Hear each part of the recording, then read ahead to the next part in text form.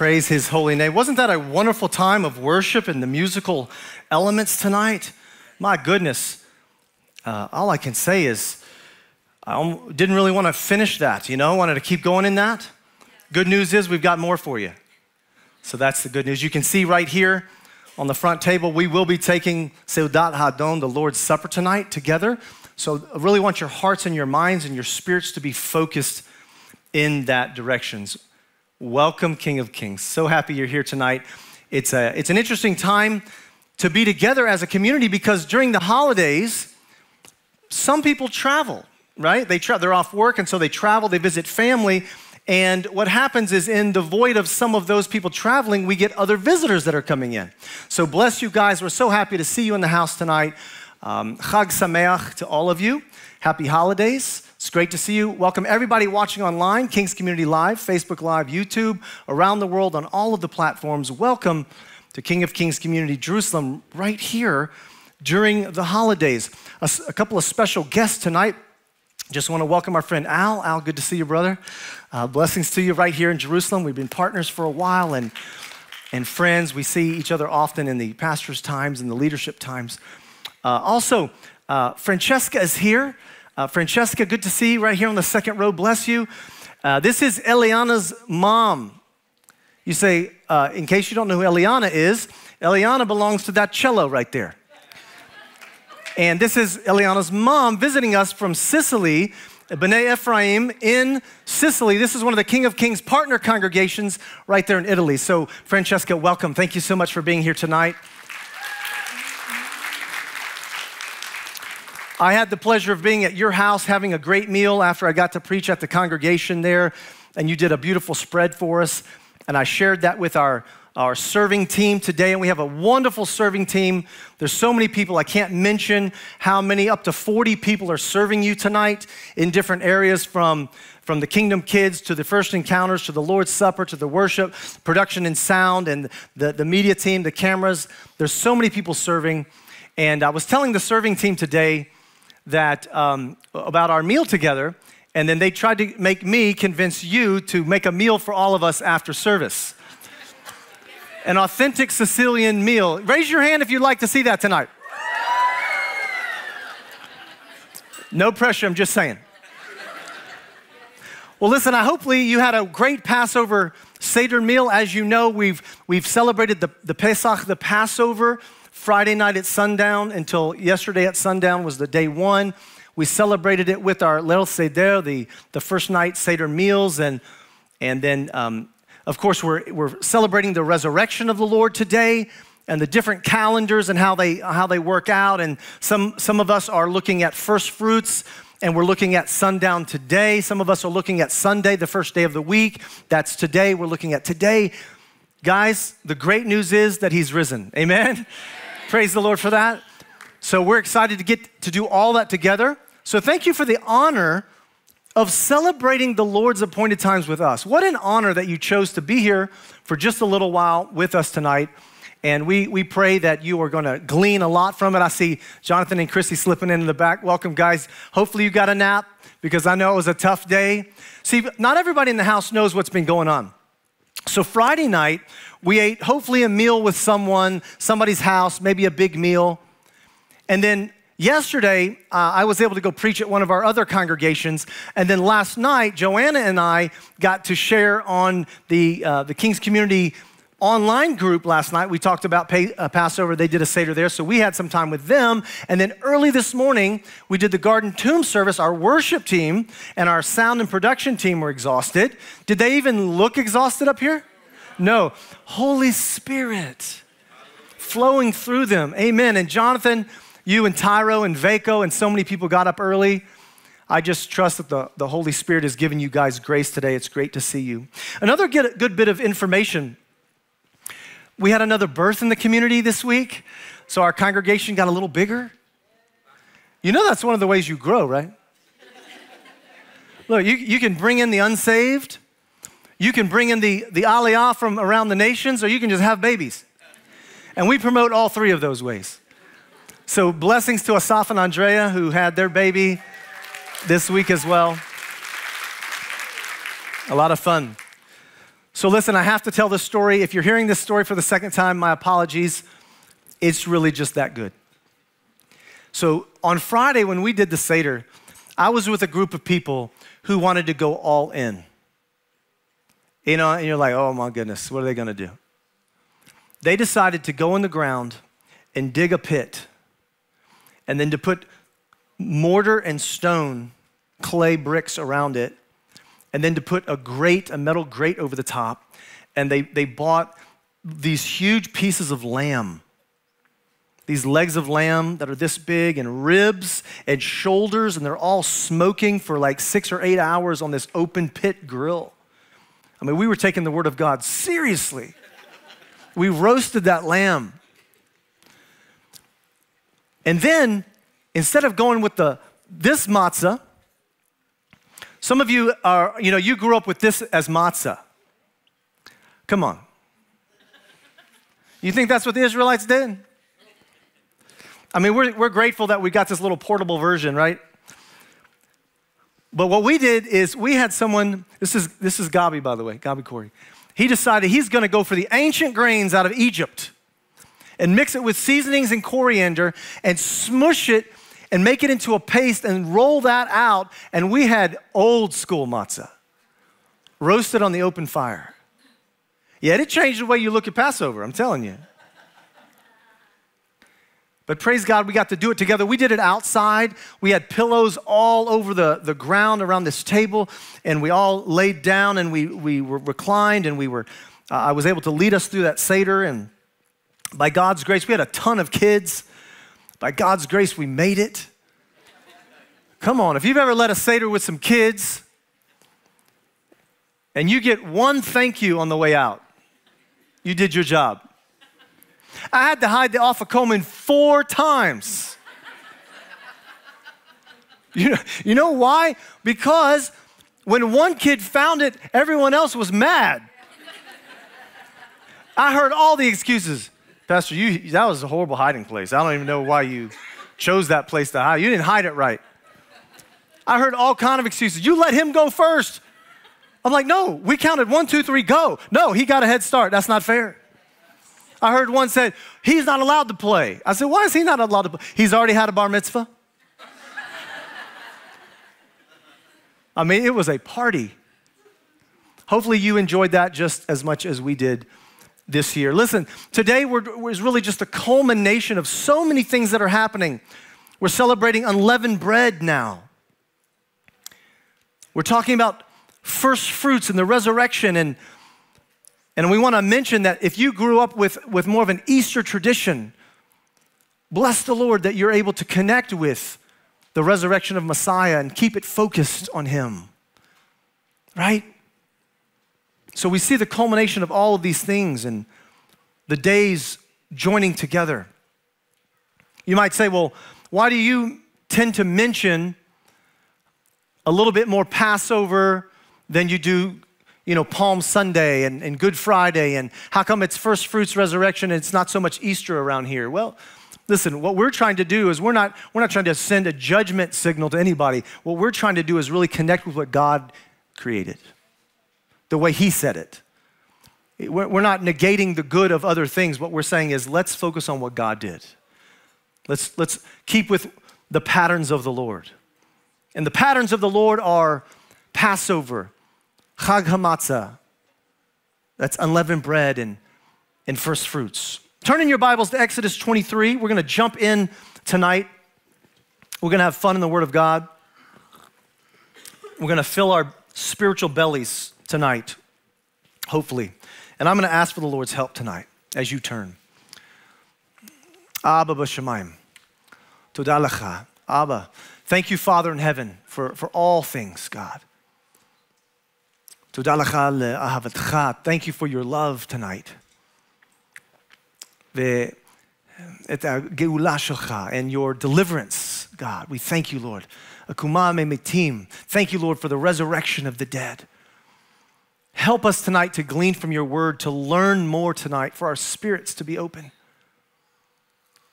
We say this, Baruch atah Adonai Eloheinu melech haolam shechianu v'kiyamanu v'higianu lazman hazeh. Blessed are you, Lord our God, King of the universe, who sanctifies us by your commandments, who gives us life, sustains us, and enables us to reach this season. Let your word be alive to us in Yeshua's name. Amen. Exodus chapter 23, verse 15 and 16, laying a quick foundation for you. Some of you don't need this, but some of you might. You shall observe the feast of unleavened bread. For 7 days you are to eat unleavened bread, as I commanded you, at the appointed time in the month of Aviv. Some of your versions say Nisan. It depends on which language and translation it came from. Same month. For in it you came out of Egypt, and none shall appear before me empty-handed. Also you shall observe the feast of the harvest of the firstfruits of your labors, from what you sow in the field. Also the feast of the ingathering at the end of the year, when you gather in the fruit of your labors from the field. So in this verse, pertaining to this holiday of first fruits, we see that in the Hebrew, the original text, Chag Katsir Bikorei, it's a holiday of harvesting and bringing your firsts. And that's why we call it first fruits. That's what it's called. And then later in the year, there's another harvest festival as we approach the end of the year at Sukkot, Chag HaAsif. It's the harvest of ingathering. And you get both of those from the original Hebrew text. We follow that up with Leviticus 23. So if you're ever curious, like, where do I find these instructions? Just think 23. Exodus 23, Leviticus 23. Verse 10 and 11. It says, speak to the Israelites and say to them, when you enter the land I'm going to give you and you reap its harvest, bring to the priest a sheaf of the first grain that you harvest. He is to wave the sheaf before the Lord, so it will be accepted on your behalf. The priest is to wave it on the day after the Sabbath. Now we know in this season of Passover, this is the day when Yeshua died as our Passover lamb. And we know that as we move through unleavened bread, that he was in the grave during that time. He was taking away the sin of the world. He was taking away the leaven from us. Remember, we were warned to beware of the yeast of and the leaven of the Pharisees, which is hypocrisy. And leaven is seen as a spreading agent of sin.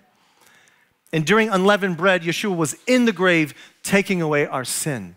And then he rises again on another God-appointed holiday. It's so important that you see all of the prophetic symbolism and the prophetic timing of this, that he rises on this first fruits.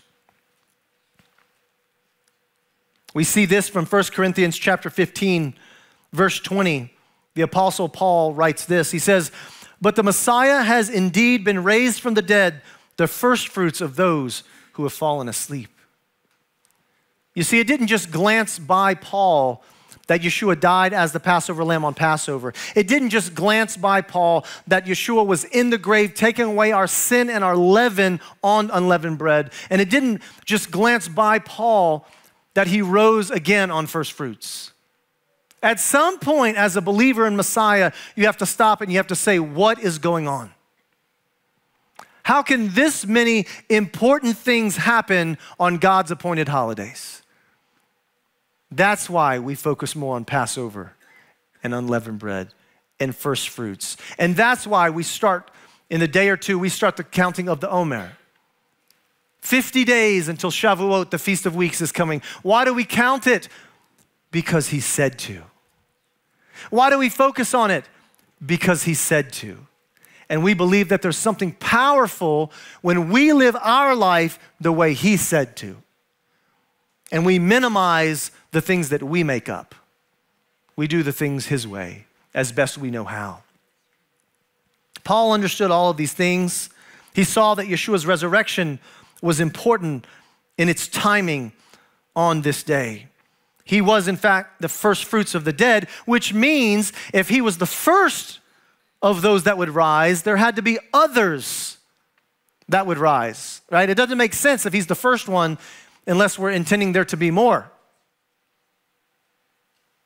And so he's the first fruits, and then we know the grave's open, people come back to life, we come to life, as New Covenant believers in our spirit. We're born again. In fact, he is the first fruits. But did you know, in an effort to bestow eternal life on his creation, that God is in a continual process of drawing people to himself that are far away from him? It's a continual process. It's a process he never gets tired of. That there are people in the world, and it was all of us at some point. We were far away from him. In most cases, we were our own God. You say, well, listen, I'm not one of those people from the ancient times that worships idols and pretends there's other gods. Yeah, you do. I did.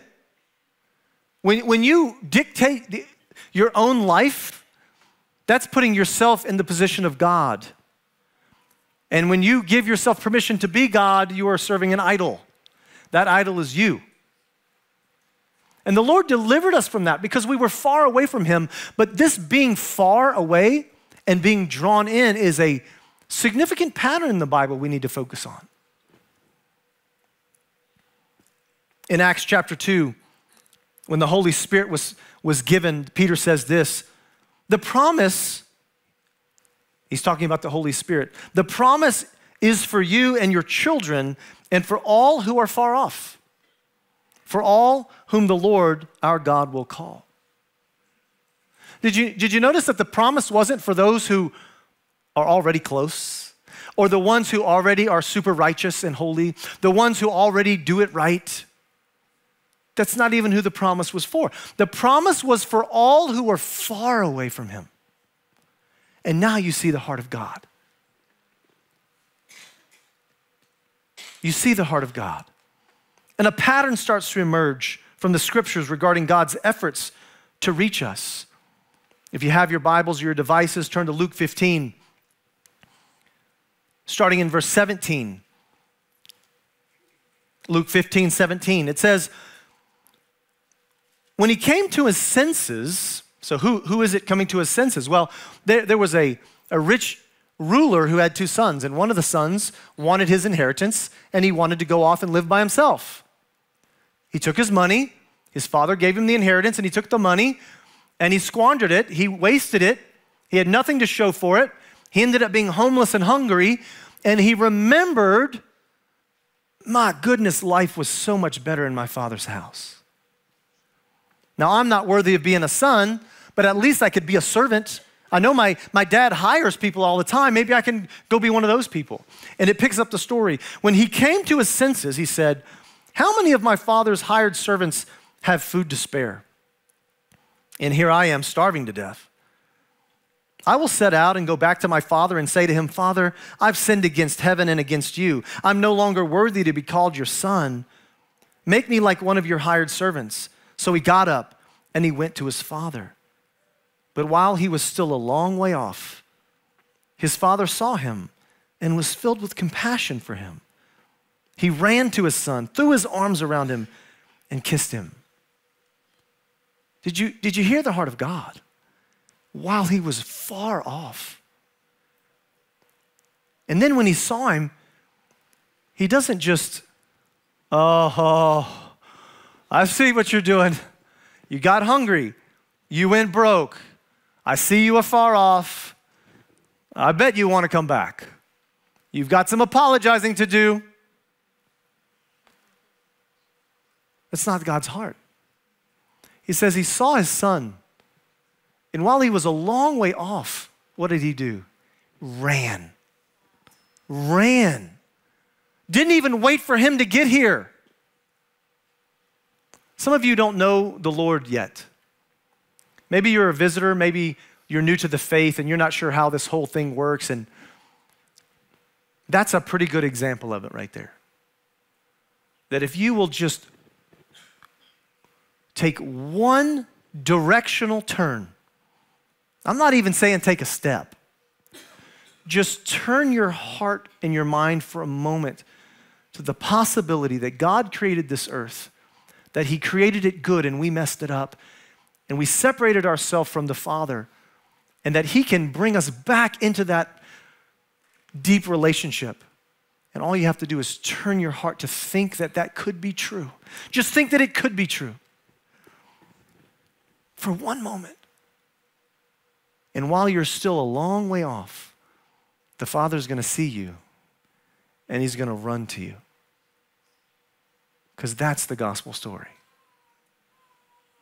He's going to grab you, he's going to hug you, he's going to kiss you. And you're going to say, but I'm not worthy of this. And he's going to say, I know. No one is.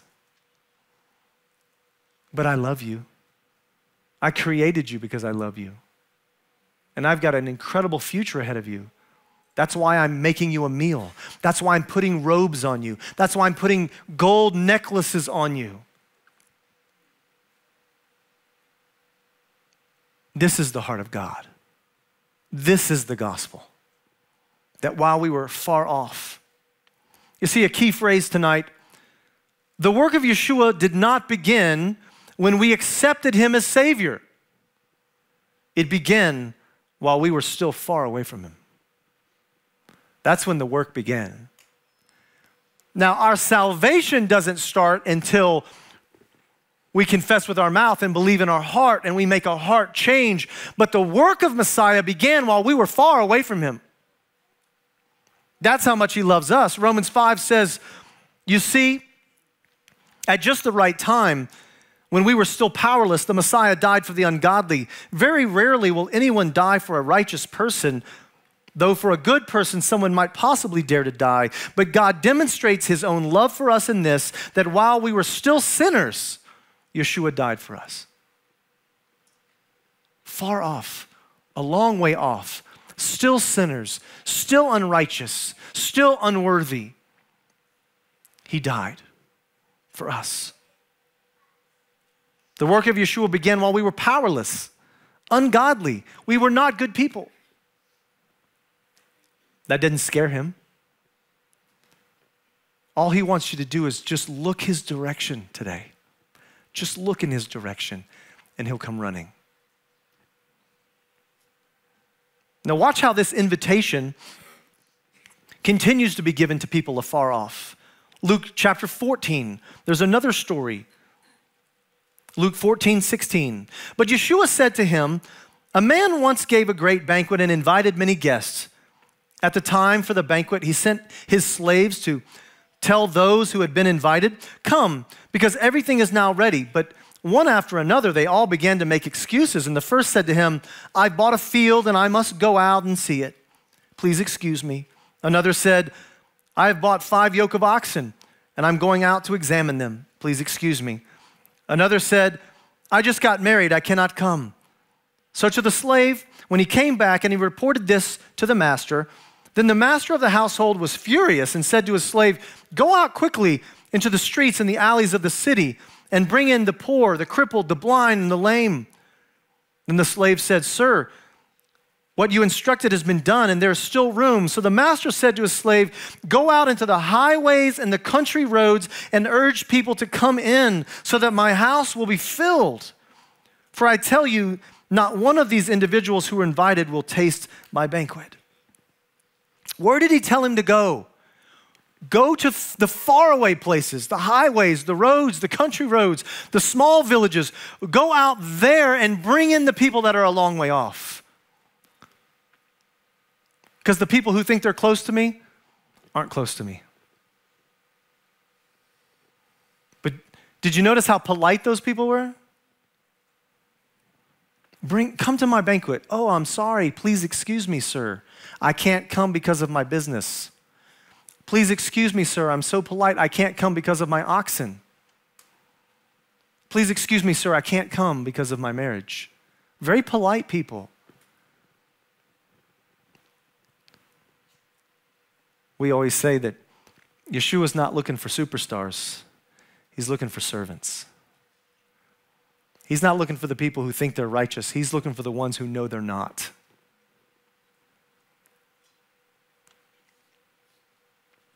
And if you will just look in his direction, no matter how far away from God you feel right now, the creator of this universe will run to you, hug you, kiss you, robe you, feed you, and you'll never have another need in your life. That's what Yeshua is doing during this feast and festival. That's what Paul understood, which is why he says, wait, this isn't just another day, guys. This isn't just another one of his amazing miracles. This is where the universe changes through the Messiah and his work.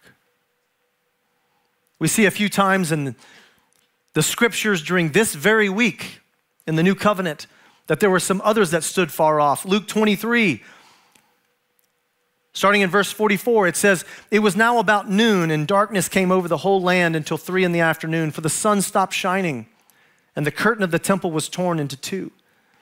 Yeshua called out with a loud voice, 'Father, into your hands I commit my spirit.' And when he had said this, he breathed his last. The centurion, seeing what had happened, praised God and said, 'Surely this was a righteous man.' And when all of the people who gathered to witness this sight saw what took place, they beat their breasts and went away. But all those who knew him, including the women who had followed him from the Galilee, they stood at a distance, watching these things from afar." You see, even they had a moment where a crucial thing is happening, and they have to decide, where are they in the relationship with the Lord? They're not denying him, but they're not right up, snug up next to it either. They've taken a couple of steps back.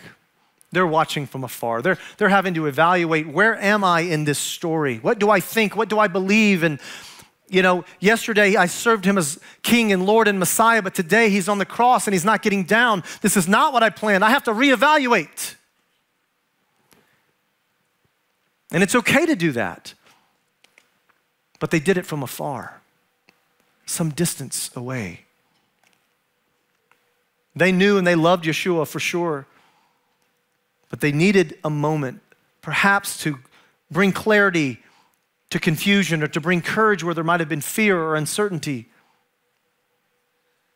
A little bit earlier in that day, Peter found himself in a similar situation, Matthew chapter 26. Starting in verse 57, those who had arrested Yeshua took him to Caiaphas the high priest, where the teachers of the law and the elders had assembled. But Peter followed him at a distance, right up to the courtyard of the high priest. And he entered and sat down with the guards to see the outcome. And the chief priests and the whole Sanhedrin were looking for false evidence against Yeshua so that they could put him to death. But they did not find any, though many false witnesses came forward. And finally, 2 came forward and declared, "This fellow said, I am able to destroy the temple of God and rebuild it in 3 days." Then the high priest stood up and said to Yeshua, "Are you not going to answer? What is this testimony that these men are bringing against you?" But Yeshua remained silent. The high priest said to him, "I charge you under oath by the living God. Tell us if you are the Messiah, the Son of God." "You have said so," Yeshua replied. "But I tell to all of you, from now on, you will see the Son of Man sitting at the right hand of the Mighty One and coming on the clouds of heaven." Then the high priest tore his clothes and said, "He has spoken blasphemy. Why do we need any more witnesses? Look, now you have heard this blasphemy. What do you think? He is worthy of death," they answered. Then they spit in his face and they struck him with their fists. Another slapped him and said, "Prophesy to us, Messiah, who hit you?" And Peter's watching all of this. And where's Peter watching it from?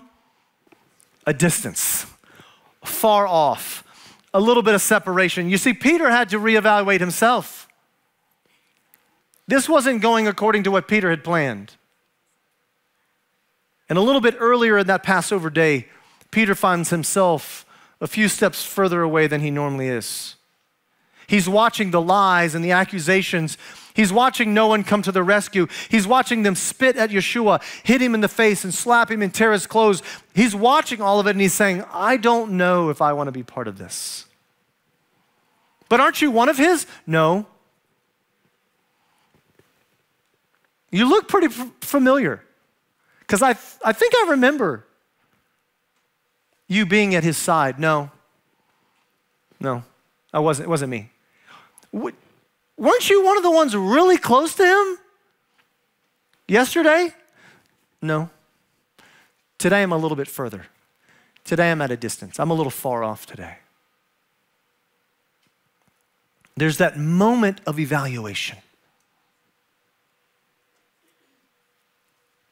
It's okay to have the evaluation. But when you're done, turn your face to Yeshua. Let him run to you. He's not upset at you. That's demonstrated by how quickly he runs.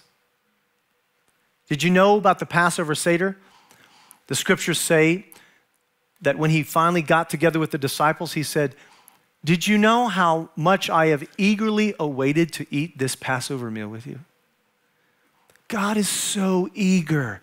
He's so loving. He's so much running and reaching and grabbing the person far off. You see, some of the crowd, they mocked Yeshua. The soldiers did not only mock him, but they aggressively beat him. They hit him in the face. They whipped him. Even the servants of the priest hit him and made fun of him. But do you know what Yeshua does? Let me explain his heart once again. John chapter 21. You know, Peter has denied Yeshua. He's kind of left himself at a distance. He's reevaluating. He's not sure. He's watched the miracles, but at some point you have to really make that decision. Am I in or am I out?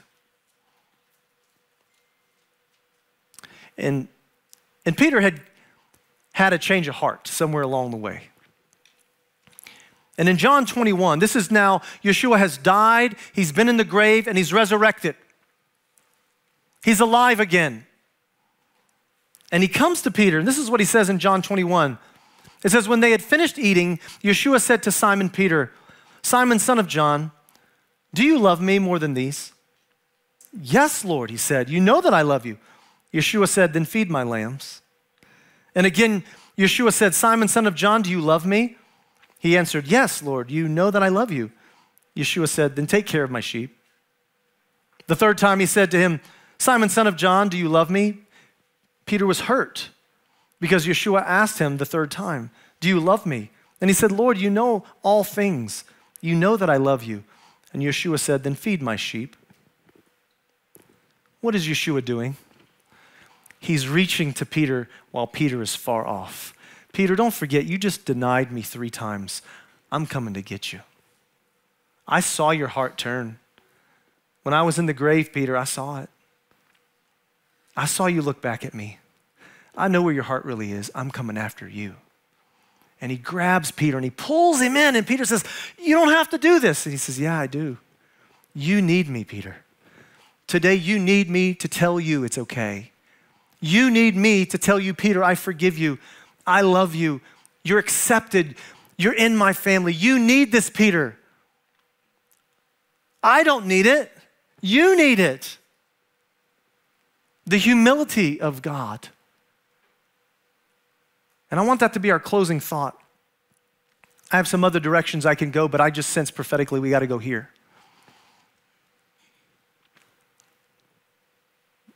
The humility of God. To die the way he died, and everybody to desert him. To be arrested the way he was arrested, and everybody runs off.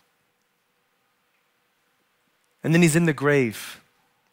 And then he resurrects from the dead. He rises from the dead, and there's not a party. There's not a celebration. There's not thousands of people. There should have been tens of thousands of people at that momentous occasion. But do you know why they weren't? Because we serve a humble God. He didn't need him to be there. You know why? The resurrection wasn't for him. It was for you. He's so humble that even in the greatest moment of triumph where he has defeated sin, death, hell, the devil, everything you've ever done bad, everything we've ever done bad together, he even goes back in history and he starts talking to those folks and he starts saving them.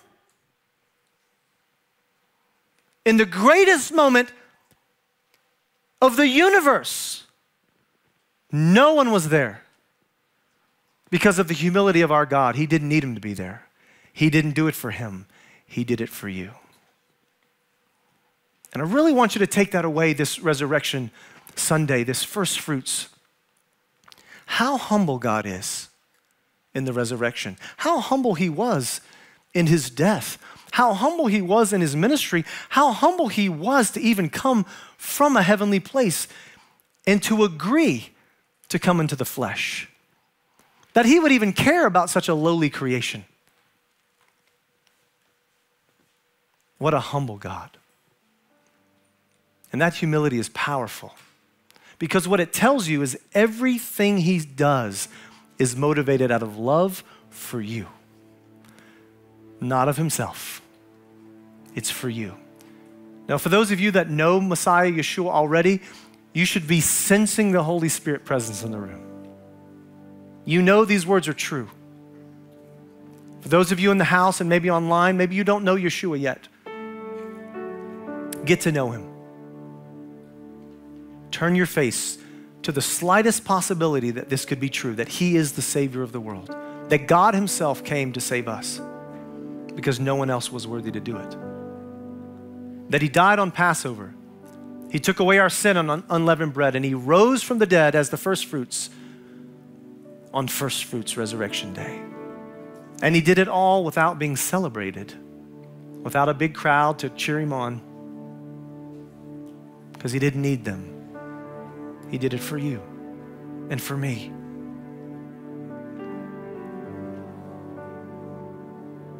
First Peter 3:18. For the Messiah also suffered once for sins, the righteous for the unrighteous, to bring you to God.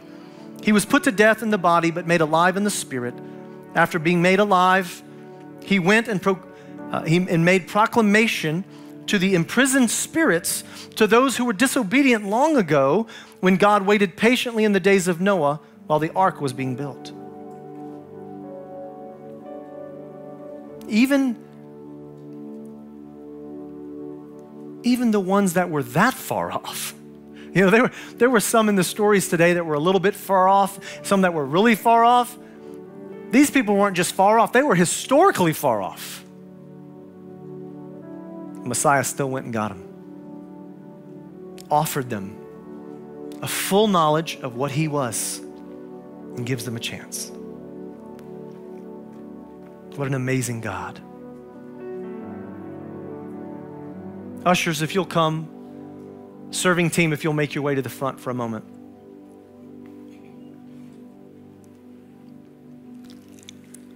Today we get a chance to respond. We don't always do Seudat Hadon at this time of the month. We normally do it at the beginning, the first weekend of every month, but we're going to do it today because it is a special day. It's all the feasts and the festivals connecting.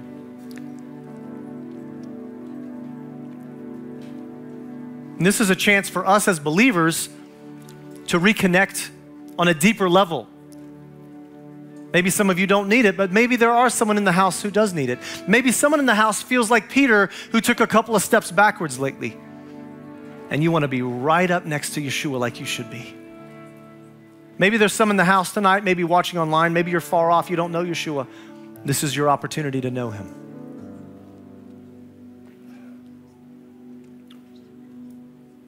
Our closing verse is Romans 10, verse 9.